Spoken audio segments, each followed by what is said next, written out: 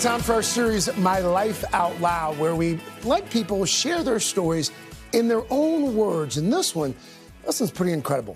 A man who is hoping that his own family history can help bring some healing to our country. My name is Shannon LaNier. Welcome to Houston. I'm a news anchor here in Houston, and I'm also a dedicated father of 3 rambunctious little LaNiers, and I am the husband to my beautiful college sweetheart, Chandra. I am the 6th great-grandson of President Thomas Jefferson and the enslaved woman, Sally Hemings, that lived on his plantation.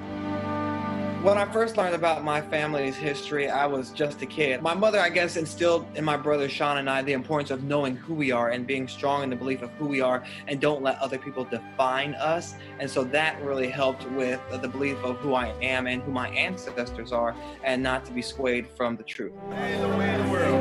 When we first started meeting with the Jefferson and Hemings family together at Monticello, we've grown to accept and love each other as family. We've come together as people who have just extended family members, the good, the bad, and the ugly. We actually do get together for weddings, birthday parties, funerals, opportunities to celebrate each other and recognize each other as family.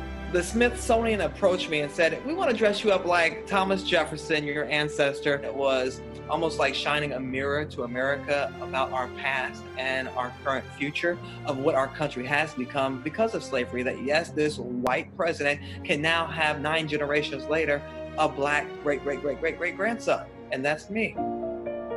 I used to have very different feelings about Thomas Jefferson. For many years, I gave him a pass because he was a president. He's done many amazing and great things for this country.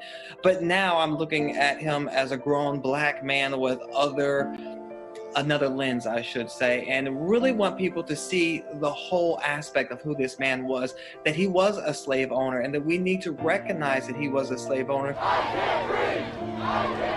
I think now is a perfect time to make Jefferson's words, "all men created equal," really come true. Because when he wrote those words, it did not include slaves, it did not include black people, it did not include women or people that were not land-owning white men.